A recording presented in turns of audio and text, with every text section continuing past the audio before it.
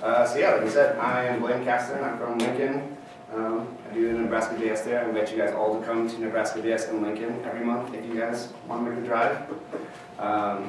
We do it monthly. We have cool people from Lincoln talk. So do you guys, anyone know what ServiceWorker is? Hey, we got a guy and a half. All right. So ServiceWorker is basically going to make everyone's life even more hell as a developer, making things more difficult. So let's jump into it. First off, do you guys know like how the web gets new features through like W3 specs and things like that? So essentially, this is a new W3 spec, meaning that it's going to be across all browsers someday, and things will work really well. Let's get into what it is. So basically, nowadays we've got these two cool dudes that we're both those guys probably at some point. We both do like front front-end development for the browser. Some of us do back-end development also. Now we get this little weirdo in between them. So the front, basically the idea is whenever your browser makes a request, it hits a server somewhere through the network. The server kicks back some stuff. So now ServiceWorker lets you be that middle guy. You can do things before it gets to the server, and you can do things to the network layer before it gets back to the browser. Pretty nuts stuff. So basically this is ServiceWorker. What it lets you do is intercept the network layer. I presented this in Lincoln a few months ago, so I kind of forgot how things go. Yeah, so basically with this, it's kind of like super confusing. You got a whole new world of possibilities. A big thing is now we have offline websites with this. Your websites, you can cache everything locally, and the browser can serve those things before it hits the network. A feature of it eventually is going to be push notifications. So like on your mobile devices, you know how like native apps, they can like send you push notifications to your menu bar. The idea is websites can do that even if you don't have them loaded up. The ServiceWorker is already installed on the machine, so if you code something that's going to push a notification, they can get it on their thing, open it, and brings it right back up to the website or something like that. Other things like geofencing, if you guys know what that is, it's like you could figure out where a person is in the world, so if you're a target, you could figure out if your guy's inside your store or not and do things to them through the phone. So essentially what it all leads to is getting websites or web apps to feel like native apps. As you all know, like a native app still runs when you're not on the internet, but it's kind of worthless. So now we can have worthless and working websites when you're not on the internet. So kind of how things work, some concepts that come into play here is a bunch of new stuff. So there's a new fetch API, which is like a supersede to the XHR requests that traditionally are in browsers nowadays with XML requests, whatever it's called. There's a new cache API for caching assets or anything. There's a new, so if any of you guys use web workers, they kind of live in a different context than the window parent that your browser runs into. So you got to be aware of that also. There's new APIs for making requests and handling responses through JavaScript. There's streams, which is a weird new spec that's also in play here. It's a bunch of new concepts. It's a whole new world. It's a pain in the butt to learn, but you can do crazy things. So essentially how it works, when you first visit a website, if ServiceWorker, there's a ServiceWorker.register function that can be called. If they call it, what the browser does is it checks to see if the ServiceWorker has already been installed. If it hasn't, it will start installing, which is an event that you can bind to and do whatever you want in the install function. Think of it like an app. When it runs the install function, it's installing things onto your machine. That's literally what it's doing. You install things onto the client machine. After the install ran, and if it went successful, it's going to do an activated event, which is another event that you can bind into, do things with. If it doesn't go well, it just errors out, and there's no ServiceWorker. And then it just works as a normal website at that point.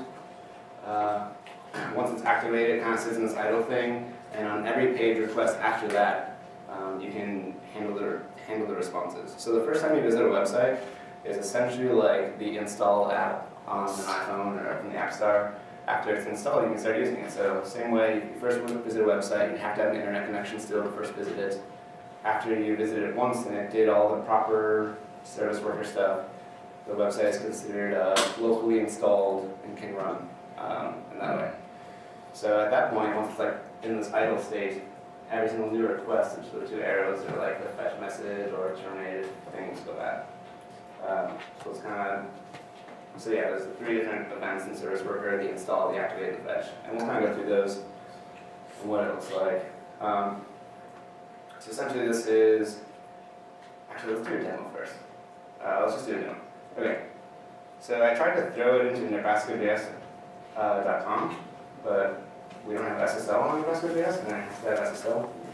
So I copied NebraskaJS into a GitHub repo that's on SSL. So if I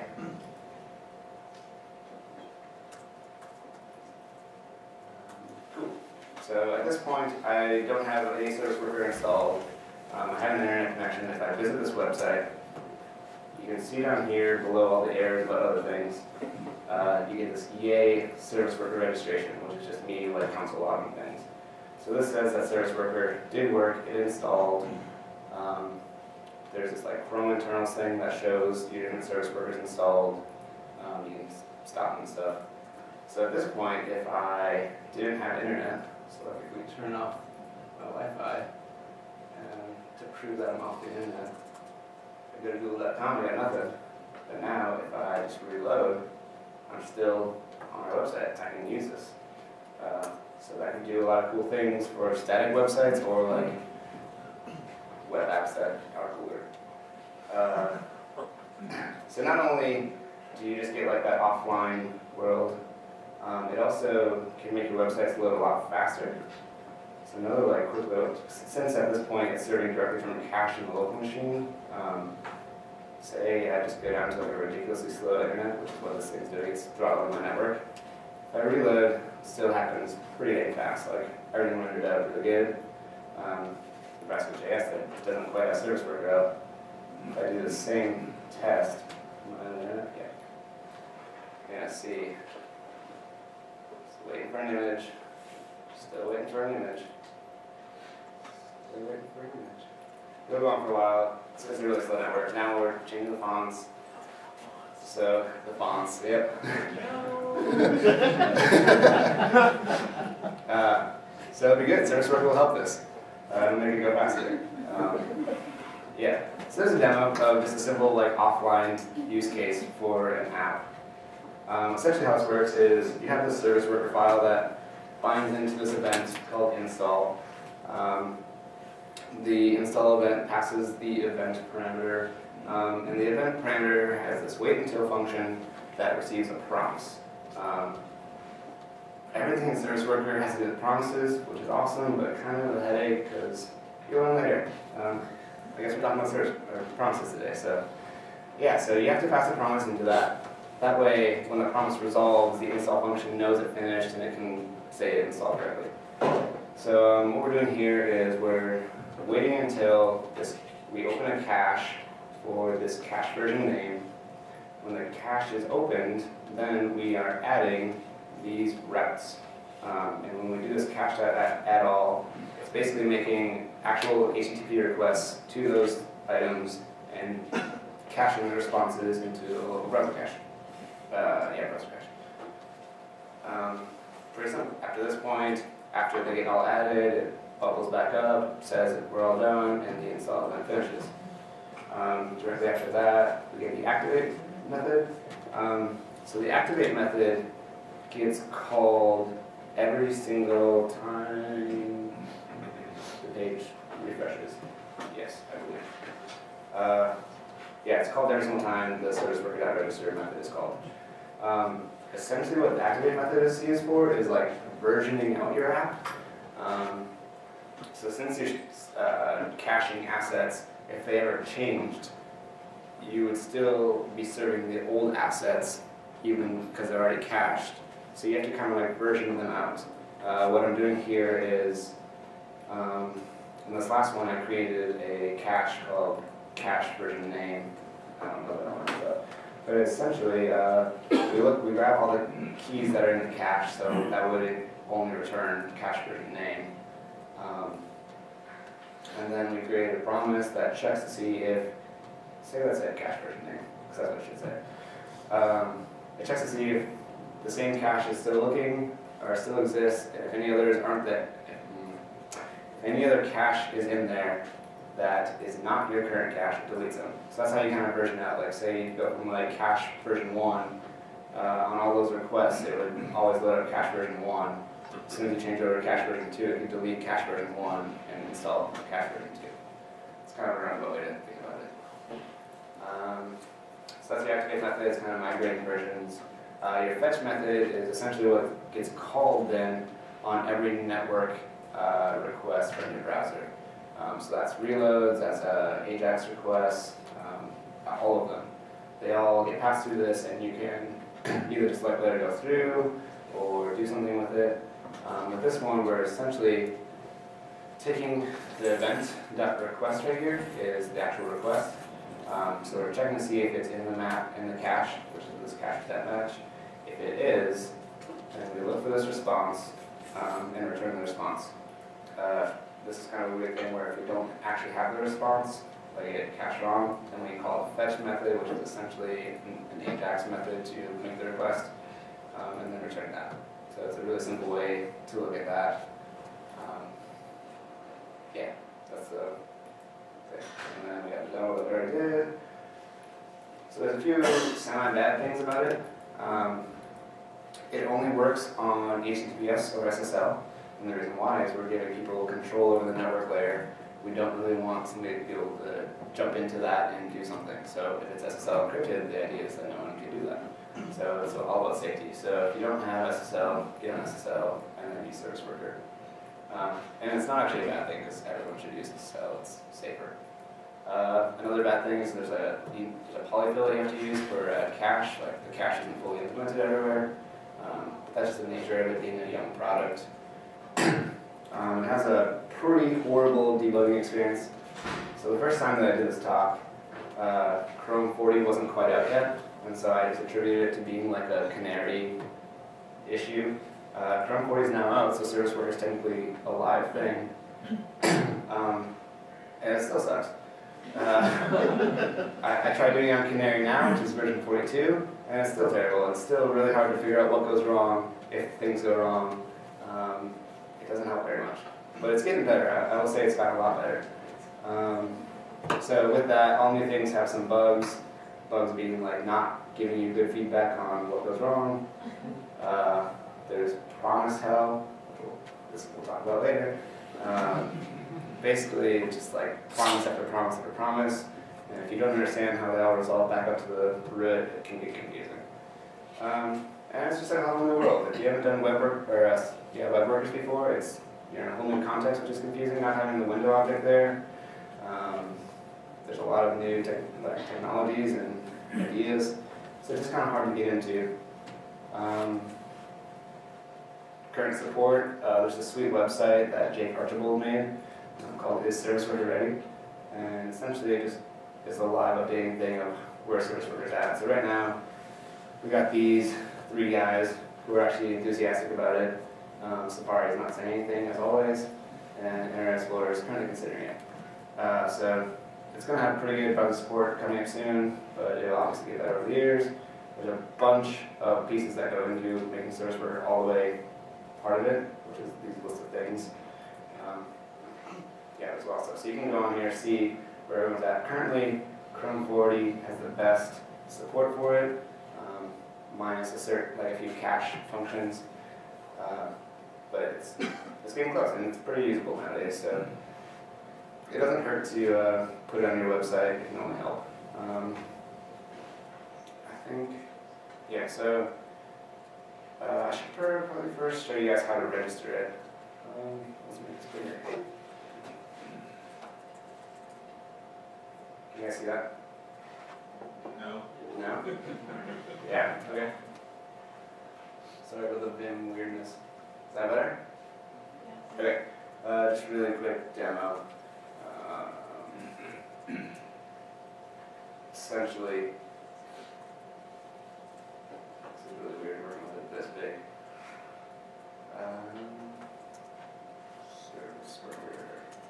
No, I put it in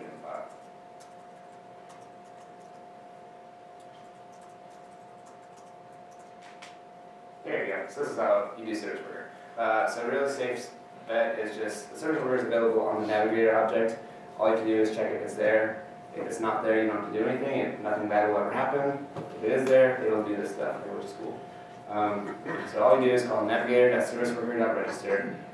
You give it the path to the Service Worker JavaScript file.